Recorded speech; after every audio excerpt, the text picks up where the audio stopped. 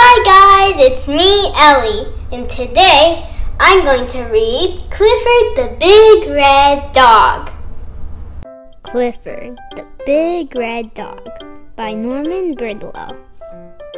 I'm Emily Elizabeth, and I have a dog. My dog is a big red dog. Other kids I know have dogs too. Some are big dogs, and some are red dogs. But I have the biggest, reddest dog on our street. This is my dog, Clifford. We have fun together, we play games. I throw a stick and he brings it back to me. He makes mistakes sometimes. We play hide and seek. I'm a good hide and seek player. I can find Clifford no matter where he hides. We play camping out, and I don't need a tent. He can do tricks too. He can sit up and beg. Oh, I know he's not perfect. He has some bad habits. He runs after cars. He catches some of them. He runs after cats too. We don't go to the zoo anymore. He digs up flowers.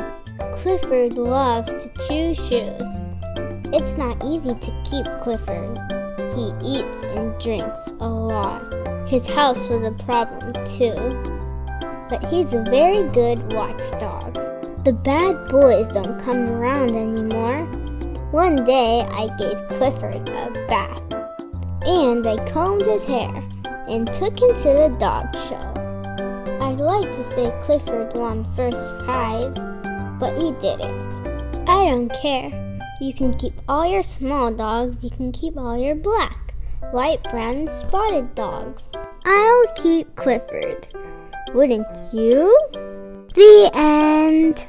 I wish I had a dog like Clifford. There are so many interesting things about Clifford. He can be used as a tent, which is super cool, and Clifford is so big that he needs to be washed in a swimming pool.